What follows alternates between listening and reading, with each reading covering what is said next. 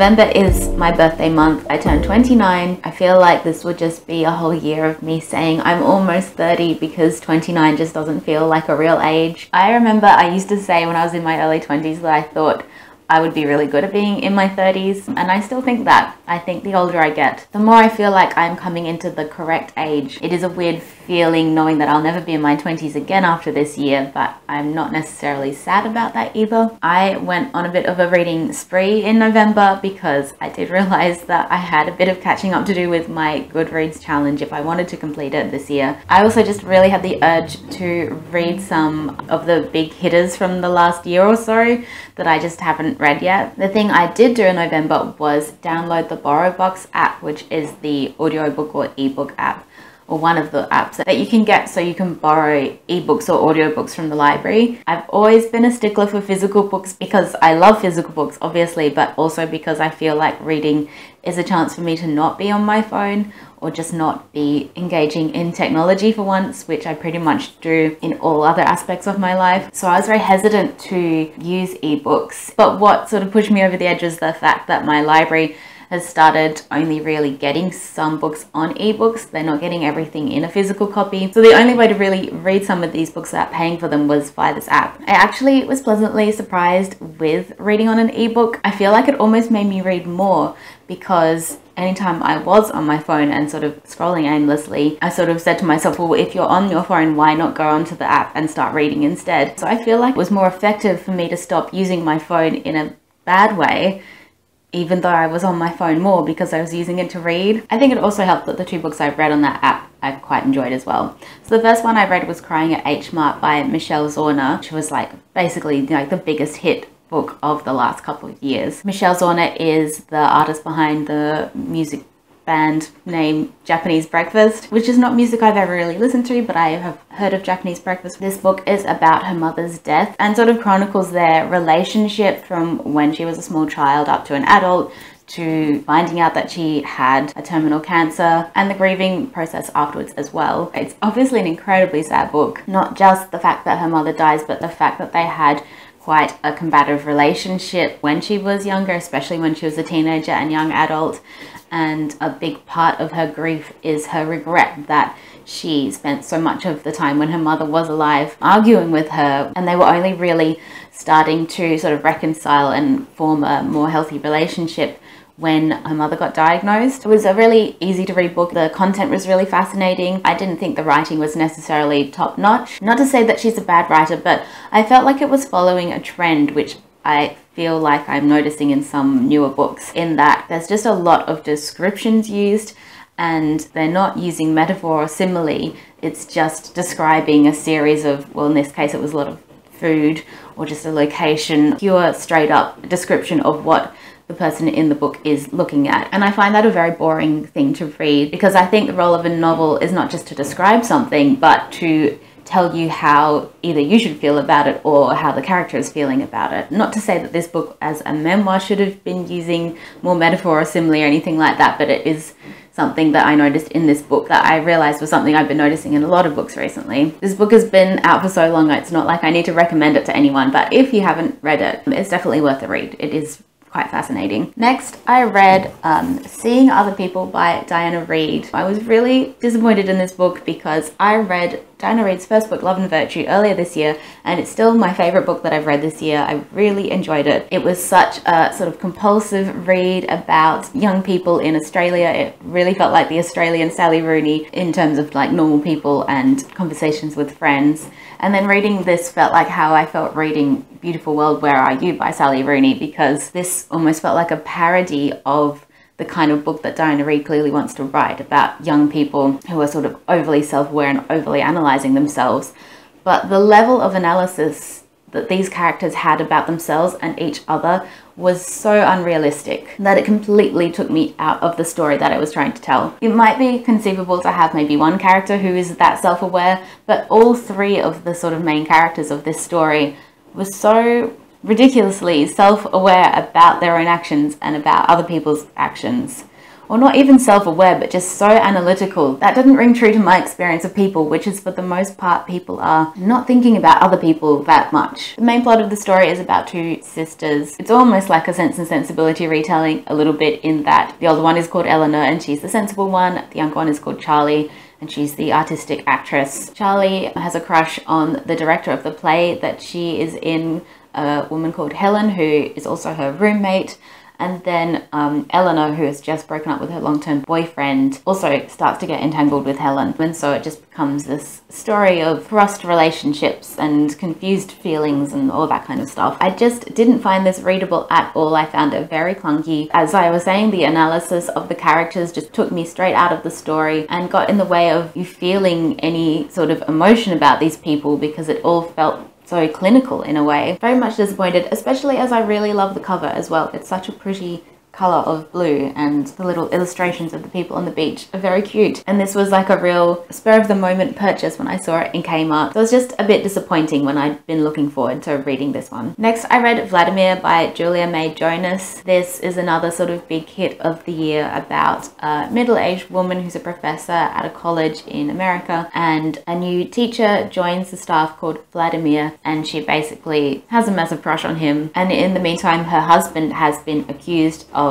sexual assault from women who he had relationships with while they were students of his, while he was teaching at the college. It is very much about this main female character and her opinions on things, because it's written from her perspective and the writing style is very specific to this character, which I really enjoyed because it felt very honest to this character. Her opinion on, you know, what her husband has done is that she's not necessarily on his side, but she doesn't feel that much sympathy for the young women because she knew about all these affairs while they were happening, and from her perspective the young women were consenting to what was happening. She doesn't so much buy into the idea of the differences in power and consent being complicated, because she herself states right in the beginning of the book that she always loved older men when she was younger herself. The ending got quite silly. It almost decided it wanted a plot right at the end of the story, and it really came out of the blue, I felt, when the rest of the story had been so plotless and just an explanation of this character and the way she interacts with everyone around her. But I did really enjoy it. I really enjoyed the way it was written. It felt like it was commenting on things that are really relevant, but it didn't feel like it was trying to tap into a particular literary trend, which I very much appreciated. And then I finally finished The Mayor of Casterbridge by Thomas Hardy. I was really enjoying the first half of this novel. I felt like a lot was happening almost at the end of every chapter.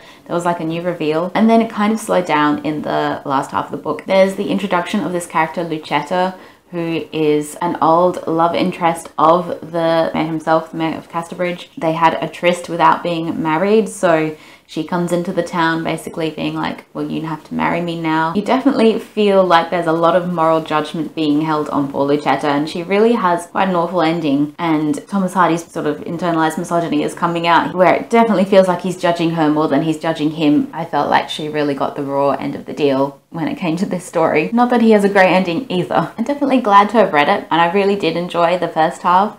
I think Hardy could have just like got to the end of the story a lot quicker. There's an adaptation with Kieran Hines from like 2004 or something. I kind of want to watch that because I think it would be really good as a miniseries.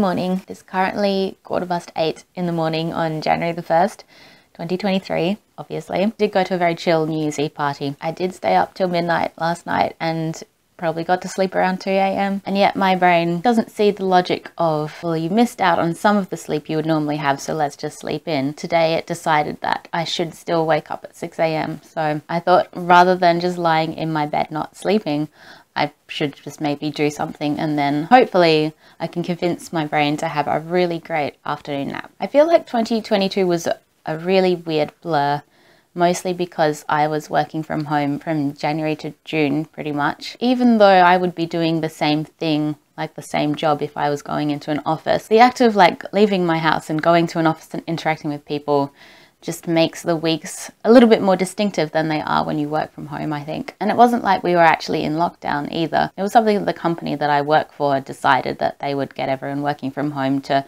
avoid all their staff going down with COVID at the same time, because the beginning of the year was when the Western Australian government opened our borders, because we had had very strict shut borders ever since the pandemic began pretty much. But I guess the highlight of the year absolutely was getting a new job, and that's very much made the last 4 months of the year much more memorable. I'm really enjoying it, so I'm really looking forward to doing a full year this year of that job and seeing for the first time how a whole year looks. So I have one more book that I haven't talked about here that I finished. I finally finished my Goodreads challenge 2 days ago, I think it was, and finished off with I'm Glad My Mum Died by Jennette McCurdy. This was obviously the biggest book of the year. Jennette McCurdy was a massive Nickelodeon star. She played Sam on iCarly. And so the revelations that during that time and her whole childhood that she was suffering under immense trauma, mainly stemming from her mum, but also stemming from other people as well, I think that gives it an extra shock, especially for people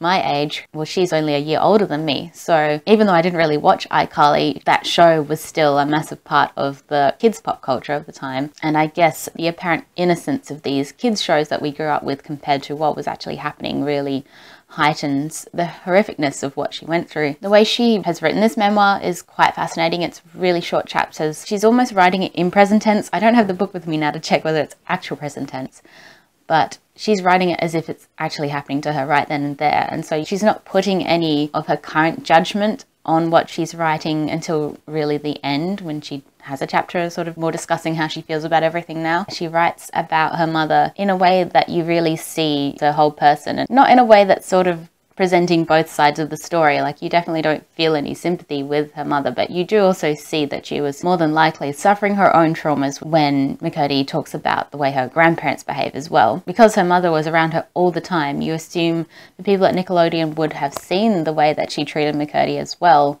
to a certain extent, but because they were on a successful show and making money out of her, I guess they didn't say anything. It's a really sad, really devastating book, but it does have a really positive ending. Watching a few interviews with Jennette McCurdy, she's sort of talking about how motherhood gets put up on a pedestal and how it feels like you can't criticize mothers for anything because they're considered saints just for being mothers. And she's basically writing this book to say, no, it's actually okay to talk about the fact that if your mother has not done her job correctly, then she doesn't deserve that pedestal. I imagine it's a book that's going to help a lot of people. If you're the type of person who grew up being a parent pleaser, who was always trying to second guess what would make your parents happy, Jennette McCurdy's case is to the extreme, but I think a lot of people can relate to that aspect as well, because I think that's very common among children. You're either the child who rebels against your parents, or you're the one who constantly wants to impress them and get their approval. So I'm not going to do a top 10 of the year or top anything of the year, because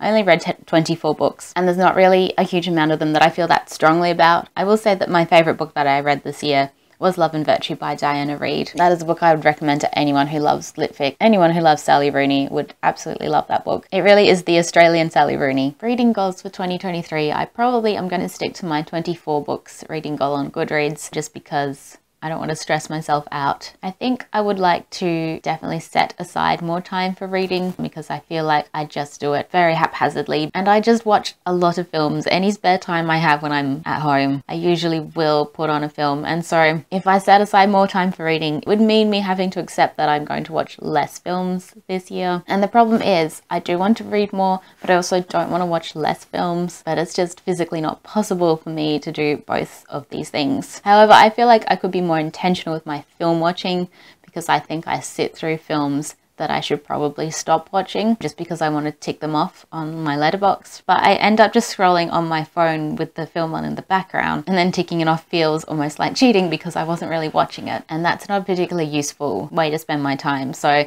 I think if anything, that is my goal this year, is to DNF more films if I'm not enjoying them. I think that being more intentional is kind of a good goal for everything. I should have explained this right at the beginning of the video, but I'm currently house sitting for my grandparents who are in Sydney. So I'm currently sitting in what they call their library, which I think is a fair name because there are a lot of books. This is just one side of the room. There are more books either side of me as well. And I'm very grateful to be in their house because they have really good aircon. It actually was super weird the first few days I stayed here because I'm just not used to being in a house, and I found it quite annoying how far I had to walk to get to everything. I'm kind of used to it now, which is not good because I will have to go back to my tiny, very hot apartment in 2 weeks. So anyway, I hope you had a great Christmas and New Year's Eve or holiday period. And thank you to everyone who watched and commented. I feel like there's been a real new lease of life in terms of BookTube this year, with lots of new people starting channels, and I've made a whole bunch of new, very lovely friends. Genuinely the sweetest people. I'll wrap this up here, but keep an eye out for my favourite movies of 2022. I haven't even created the list yet. That's probably going to be my task for today.